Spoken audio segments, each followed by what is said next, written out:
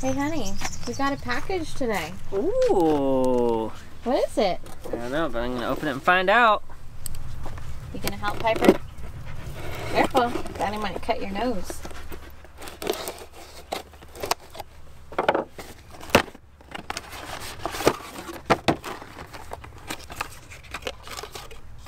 Oh.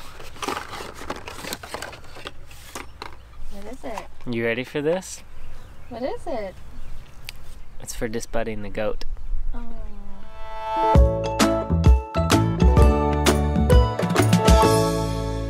Hey guys, and welcome back. My name is Josh. And I'm Jordan, and we're with Working Aussies Homestead. And today we are going to be doing something that is a little controversial depending on who you ask, and kind of makes us feel a little uncomfortable, but we're going to share it with you guys anyways. And we're also going to basically kind of do it as an experience vlog and kind of like a product review and not a how-to. So if you're looking to disbud a goat, this is not the video To show that you're you looking how to for. do it. Yeah. It's not really something we want to do, but we have a lot of good reasons on why to do it for us. So for us, we are doing this just because we eventually would like to have our goats have their horns, but for this point in time, we are going to disbud Sunny May because of her safety and for our safety. And well, let's just say that her father is not exactly, you know, graceful with his horns, and he likes to get them caught in things. So in that sense, for the safety of the goat, because we are using the Premier One netting, it's just easier for us to disbud her at this point in time. Now, when it becomes a point when we might use polywire, we'll probably not disbud our goats, or when we get our new property and we have more space and more land for them and more time to share with them, then we'll probably not be disbudding our goats. It's one of those decisions where it's tough to make because we hate seeing our animals in pain, and although it's temporary and although it will heal, you know, watching videos on how to do it, man, it just makes your heart hurt a little bit. So I'm not looking forward to that. But I think that for the property we have now, for the time we have now, working as much as we do, I think it's the best decision for her. If you guys don't know what we're talking about, I encourage you to check out a video or just Google disbudding.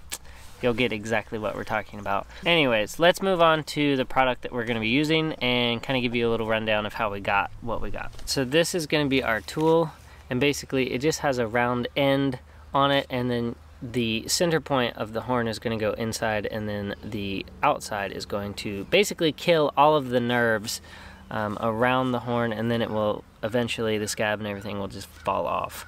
I was watching a video recently where a lady basically did it twice. She did the outside of it, and then she confirmed it by doing the inside of it.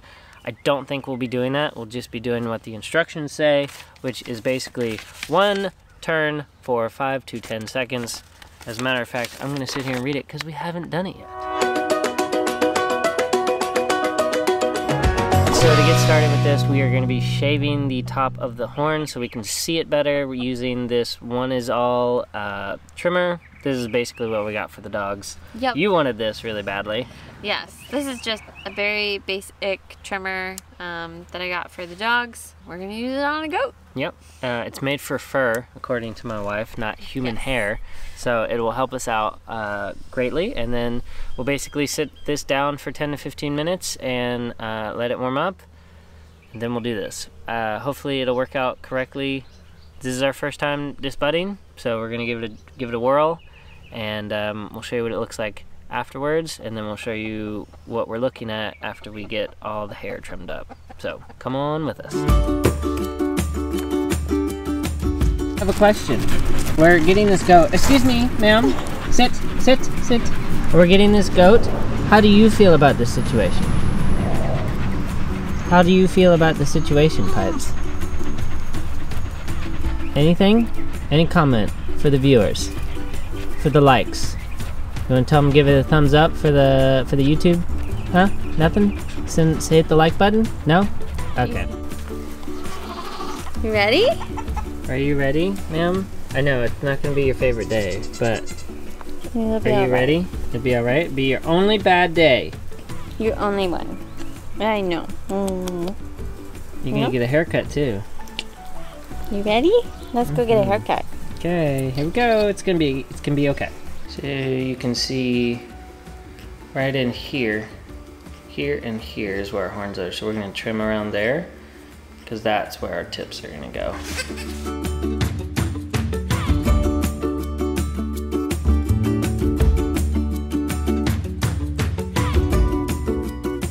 Now we can much clearly see them much more clear.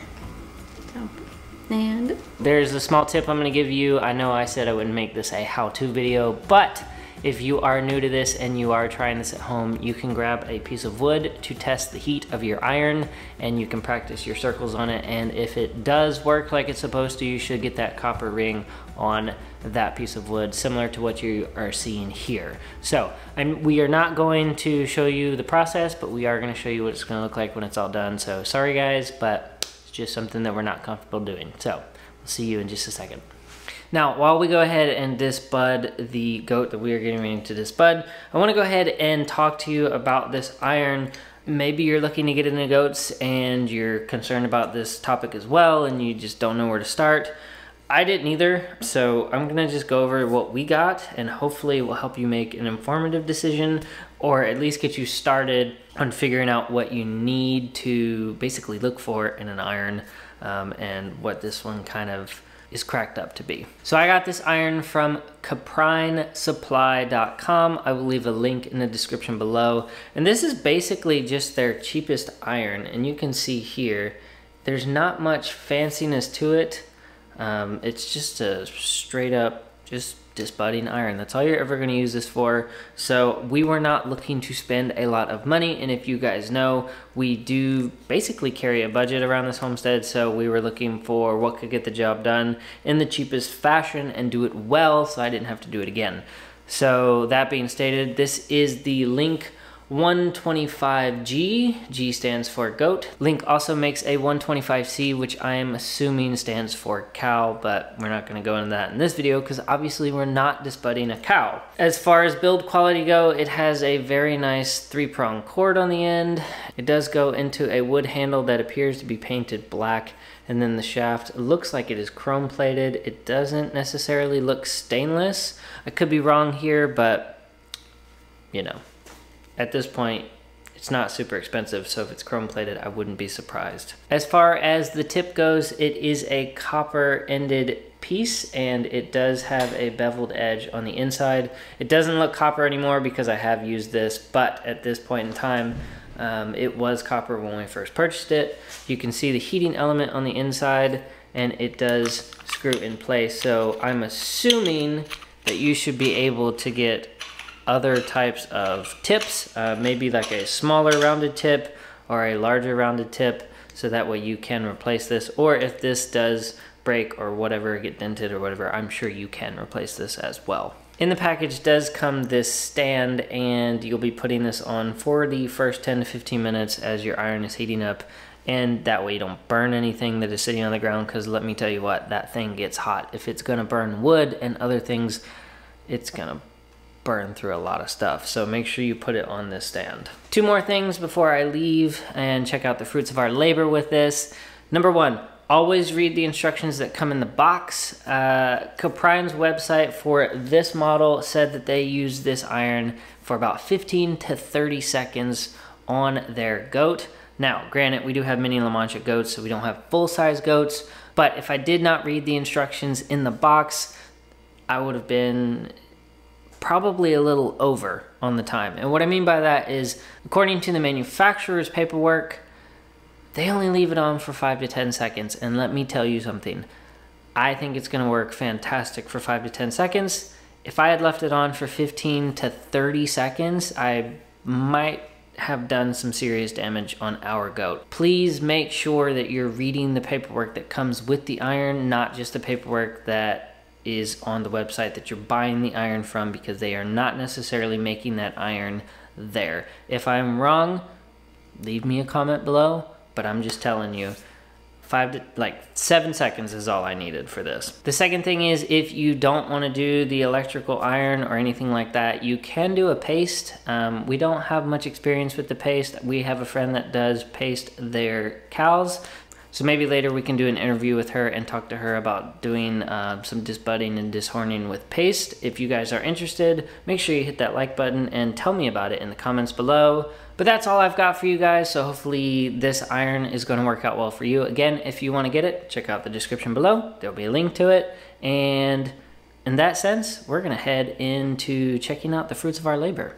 If you did this properly, this is what you should get. There's a copper ring here and there's a small copper ring here.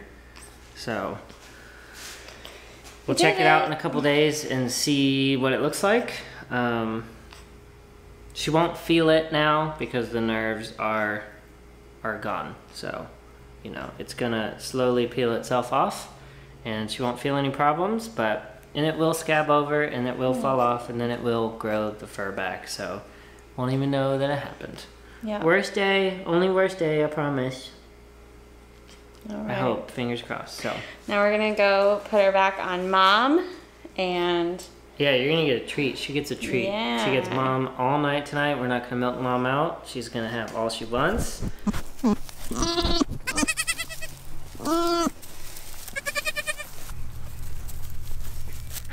there we go. There you go.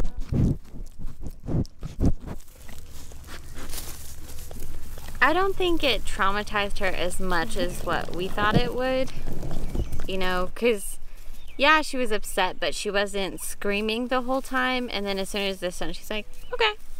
Yeah, she actually took it really well. So I'm not as concerned as I thought I was going to be. Yeah. But was it as traumatizing for you, though, is the question. No, like it wasn't fun. I think the most annoying part was the nasty smelling smoke in my face because I held her while Josh did it. So I think, no, it's definitely something I could do again, but I did feel bad the whole time.